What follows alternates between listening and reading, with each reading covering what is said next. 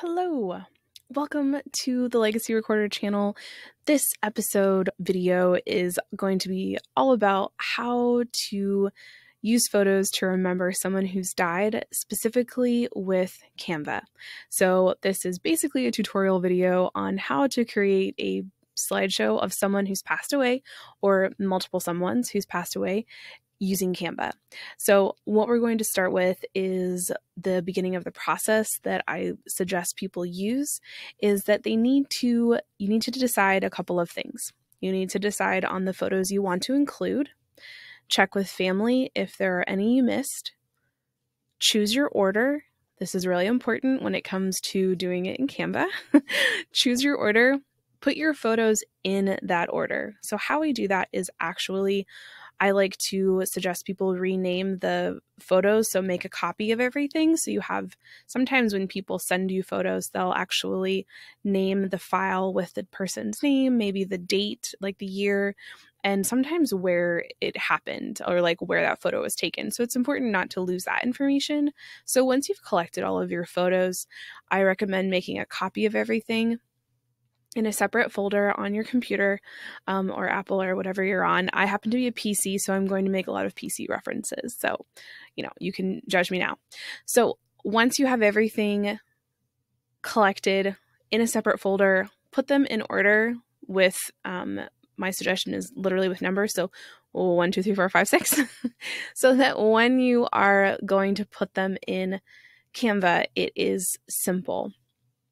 So the rest of this video is going to be how to construct this thing inside Canva. It's really simple and I can't wait to dig in and show you. The last part after you put your photos in order is determining how you will display it. So whether you're going to put it on a TV screen, a computer monitor, or if you're doing like a Zoom screen share or something like that, that will help you decide how big the photos need to be and how big your design needs to be in Canva.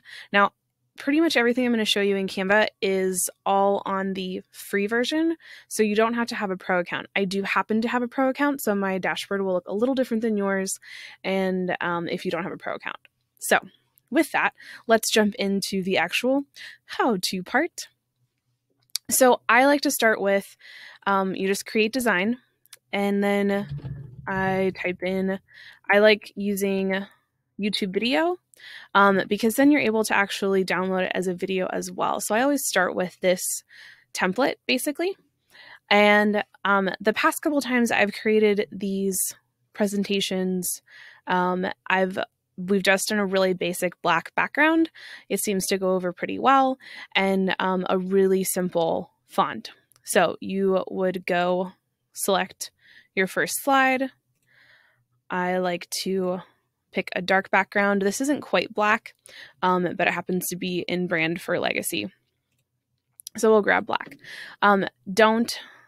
Before you start putting your photos in, if you want to grab and make a title slides are important. So we're just going to type so-and-so. Oh, sometimes you decide what you want the title to be. Different groups and families like different things. Often people will put the person's name. So photos of so-and-so, and then the next line is presented by, and then sometimes there'll be even another line of where the presentation was being presented, if it was in person, or the year or something like that. So let's see, we do photos. Don't mind me while I talk through this. Photos of so-and-so, presented by. Now this happens to be my branded font. I suggest using a serif font. That is usually pretty well liked. So a Times New Roman is a serif font. You can go pretty big on these. So somewhere in the 96 range totally works. Except presented by should probably be a little bit. So you can play around with different sizing and stuff, but that gives you an idea of what a title slide would look like. So when it comes to actually uploading things, I'm going to move my face. So Canva, can't remember if Canva free has folders or not. So for the free people, sorry if you don't have folders. I'm pretty sure you do. But maybe you don't. Anyhow, so I go through and I make folders. So if you have, that way it collects all of the photos in one place. But how I suggest people do this, if you can create a folder, great. If not, don't worry about it. But what you can actually do is, we'll go back to, I don't really need to go over here. So we're going to add a new page. And when you click add new page up here in the top right, it actually keeps the background color. And the neat thing about Canva is that when you drop in a photo, and I'm just going to use photos of myself so that I'm not using client photos. So hold on one moment while I grab pictures of me. Haha. Okay. I can do this. Hold on. Do do do do do do do do. I wish I had had music. I could be playing music while I talk to myself. Doodle-doodle, but not so much. Where is this? Oh, dagnabbit. I'm sure I have pictures of myself somewhere. I actually don't do a very good job of taking pictures of myself. It's really quite terrible.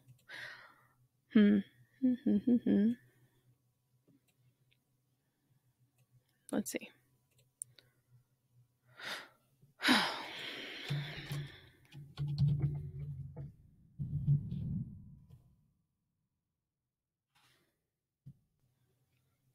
Okay, so we do have some pictures of me.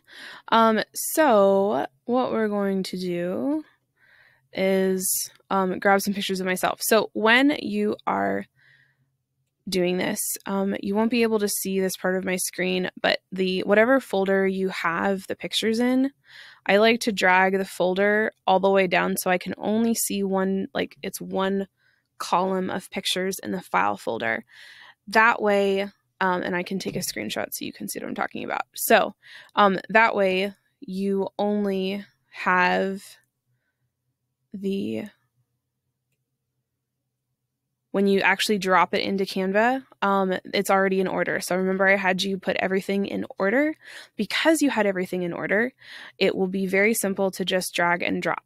So just to show you what this looks like, because I took a screenshot, as I go again. I don't edit my videos, by the way, so just have fun listening to me ramble a little bit. Okay, so here's the screenshot. I'm literally dragging and dropping right now. Boop. So you can see it actually centers it completely in the middle. It's already centered, so you don't even have to move it. So what you would do is grab each one of these as you came through and just go one tooth, like you keep going. So that is what that file folder looks like with the images. And we will go back to where we were and we'll just do a couple. So for this slide, I'm just going to grab a picture, and that's one picture, and then just do new page and grab another picture, and it literally puts it front and center, totally centered horizontally and vertically for you without ever touching it.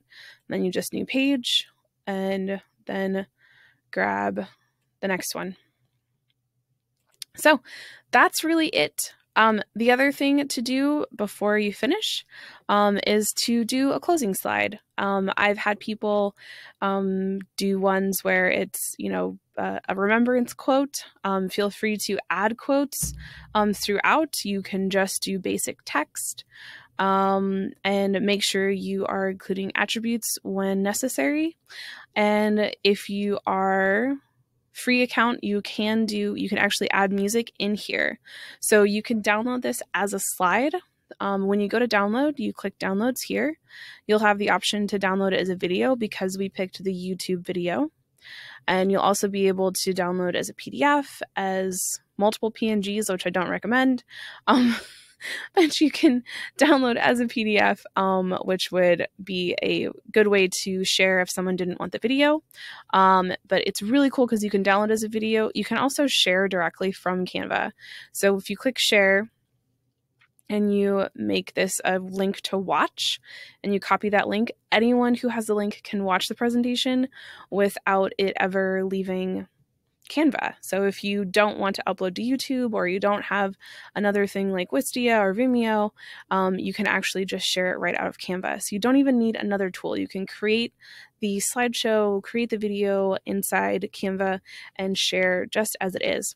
Another really great thing is that if you make a mistake, or if last minute someone says, oh my gosh, I need to add another picture, it's really simple. You just add another page and it's automatically updated and saved, and it's instant. So the person, if they have the link open, they will have to refresh if you've made a change, I believe, so that they can see the new changes.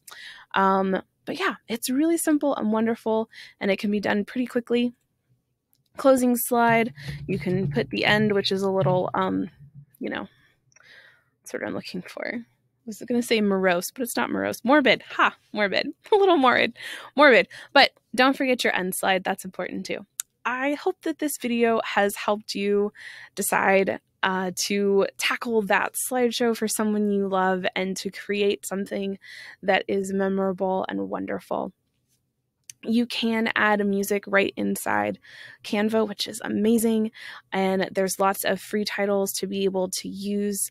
And that is just amazing in this time of having to do things all virtually. And I hope that this gives you an opportunity and a path to move forward on a storytelling project for someone you love. If you have any questions at all, remember you can put them in the comments, or shoot me an email, or DM me on Instagram, or whatever. So with that, I hope you have an incredible, wonderful day. Don't forget to subscribe. Click whatever video I'm suggesting, wherever I'm suggesting it on this screen.